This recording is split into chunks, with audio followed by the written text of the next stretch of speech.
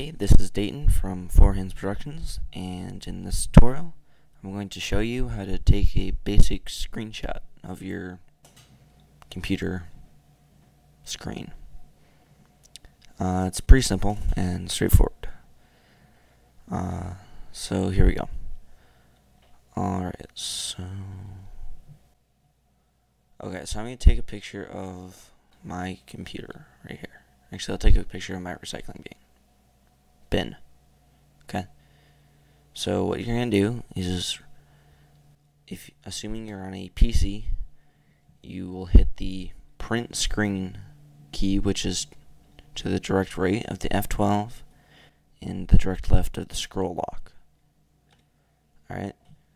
Once you've done that, it's saved to your clipboard. This is where everything, like, temporarily saved files go to. So like when you copy something, it goes to your clipboard.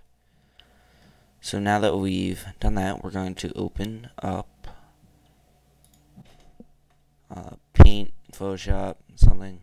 I use Paint because it's the fastest, even though I do have Photoshop, but it just comes up really fast.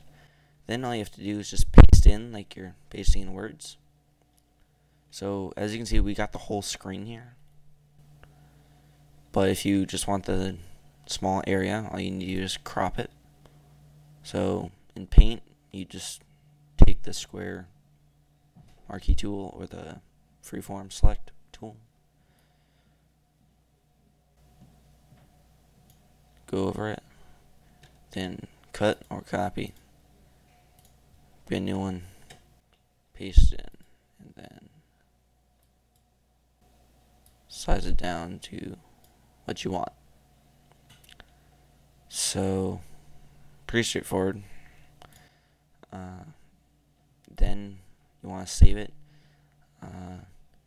Best quality be a bitmap, but if you want to cut down the size, either a PNG or a GIF. I'm not going to save this because I'm just going to delete it anyway. So that's pretty much it.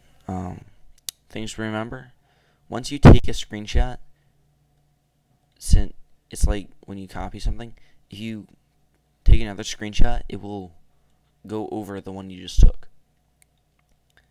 So if I were to take a screenshot of the desktop and then I took a screenshot of the desktop with this up without putting the first one into Paint, this was the one that would come up.